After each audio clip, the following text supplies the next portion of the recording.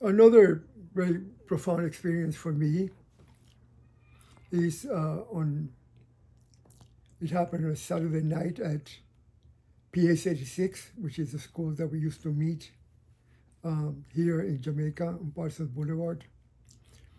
And at some point in the evening, he called a group of disciples to come up, sit in front of him, and meditate. It was boys, all boys.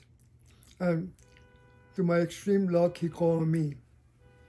And even luckier me, I was sitting right across him, like directly across him.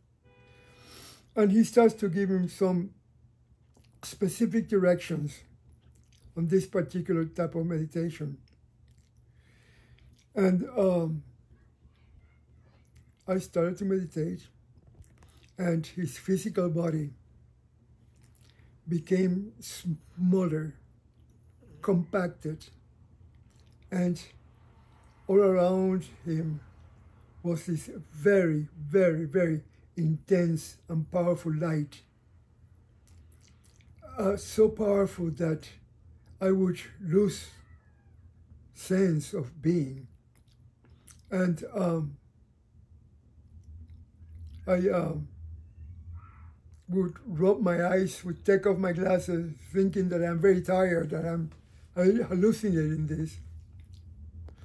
But the more I tried to bring my consciousness to the normalcy that I was aware of, my daily living, the more intense and the less I could see of his physical body. I saw so many things. I saw in him the multitude of his beings, the avatars that preceded him, gods and goddesses were coming out of him. And then he brought us down. And I took my seat.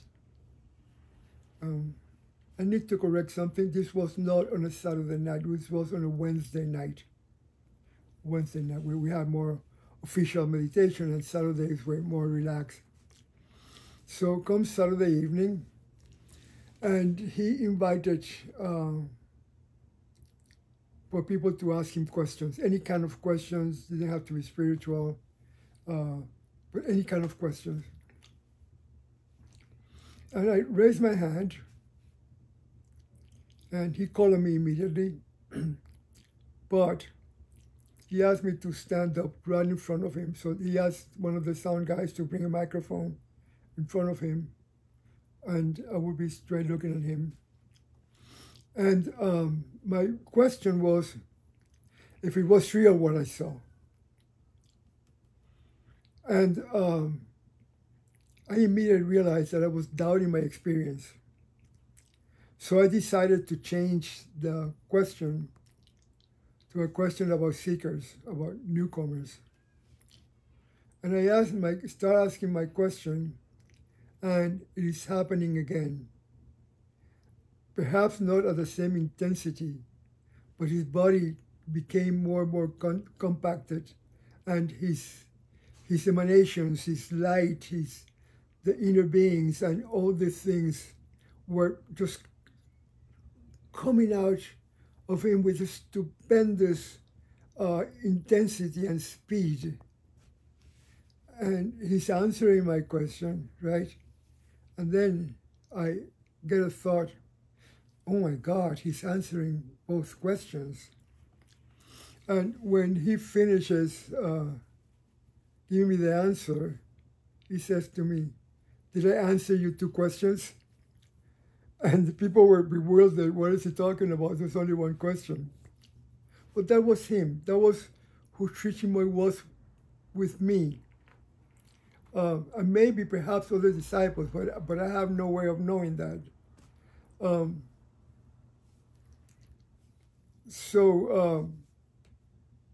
This was a constant experience intimate experience.